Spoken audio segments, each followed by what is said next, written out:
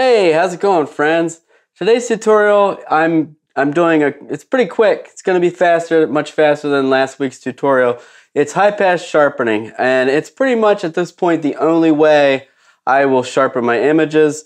It allows me to adjust where, because you're painting a mask, because you're painting in the sharpening only where it really needs it, and then everything else is preserved. Pretty much there's no noise added to the bokeh or the blurry area of your photo. There's no noise added to anything, and it only sharpens, like if it were a portrait, it only sharpens your eyes and your hair, maybe clothing, just the spots that you really want. And the great thing about it is you can create multiple instances of this, so you can vary the degree, the percentage of sharpening in the areas that you're sharpening the image. So it's a little more involved than just cranking up the sharpen in Lightroom or any other editing platform, but it yields the best results. You just can't get better results, in my opinion. So here we go.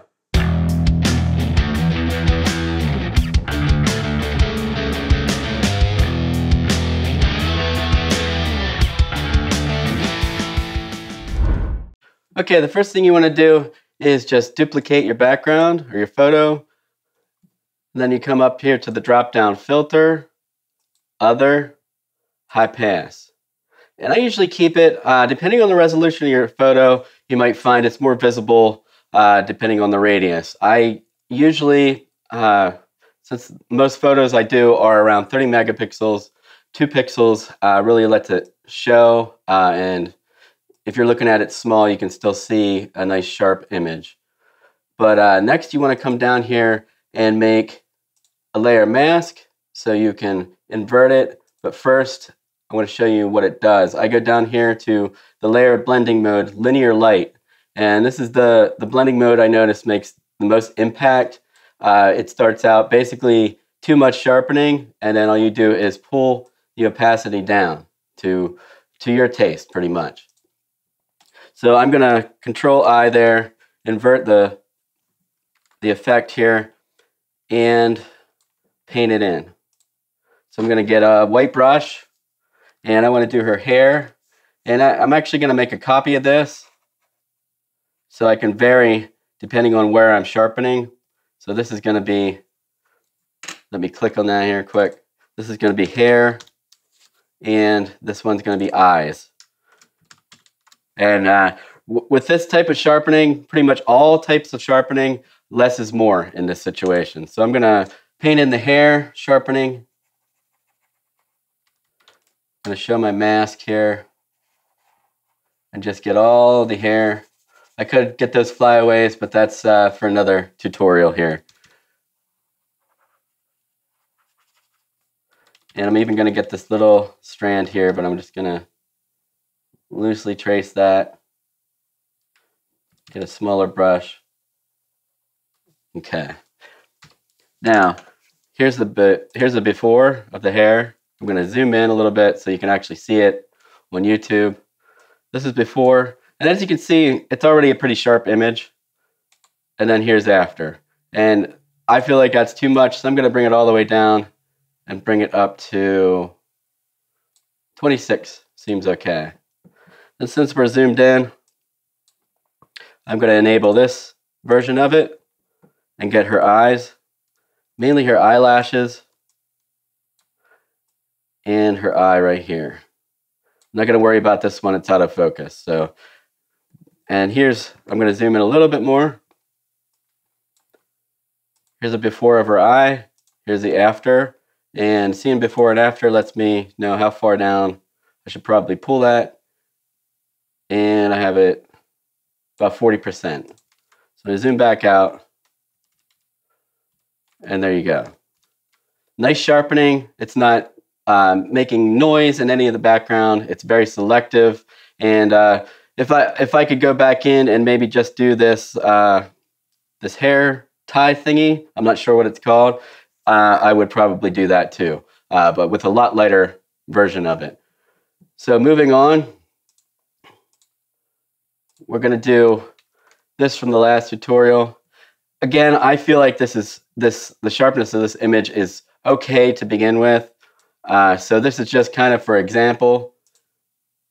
Do the same thing, high pass, 2 pixels, linear light, and you can see that's a little too sharp, but if you can see back here on the leaves, before, after, and it's bringing a little too much highlights out here. So you just pull it out and bring it back in ever so slightly, and I actually think 20% should be good there, and you can see what we're working with. And you can see the edges of the concrete barrier here just really start to pop out, and it's just a tiny bit of sharpening. So here's the big picture. You don't really see a whole lot that's going on. Like I said, this is very subtle. But for this photo, I didn't make a mask because I pretty much want all of the photo to be sharpened. Maybe you could make a mask and just take out the shadow areas where it wouldn't really sharpen. It would just create noise. Then we'll move on to this one. Duplicate it. If I can get my taskbar out of the way there. Filter, other, high pass. Like I said, I almost always use 2 pixels. So I'm going to put that on linear. And here's the before and after. I'll zoom in on her face here. And you can see that's on right now. It's a little too sharp. But here's the before. Her hair should be much sharper than that. It's kind of soft. And there we go. And I'll just pull it out. So I think it looks all right. 41%. And you notice a kind of a trend. I normally don't use it at higher than 20 to 40%. And that's really all you need. But in this case, I'm going to invert it because it was creating noise in the background. And then I would just take my white brush and bring in just where I need it. I'm just going to go kind of big brush strokes over the whole thing. And then the only part where I would really take it out would be right here. Gets a little noisy. And there you go. So that's the way I always sharpen. When I'm in Lightroom or any other application, I usually leave the sharpening controls alone and then bring it into Photoshop and do my sharpening there. I usually get a lot better results that way. That way I'm not double sharpening and I'm not sharpening the entire photo. I'm just sharpening what needs to be sharpened. And if you like bokeh like I like bokeh, you never want to add noise or grit to your bokeh. It just doesn't look right. So all these blurry areas remain blurry, remain clean, no noise, and then the sharpness is only applied right here. So I hope you enjoyed this tutorial. It's a quick one. It's an easy thing to learn, an easy thing to do, and once you get the hang of it, you'll start realizing what images it would best suit, and what parts and what percentages and how many pixels for the radius and all that, and it'll just be ingrained in you, and you'll automatically get a feel for how much of it you need per photo before you even start. As usual, please subscribe and tell your friends, and remember, create, share, repeat, and keep it awesome. I'll see you next time.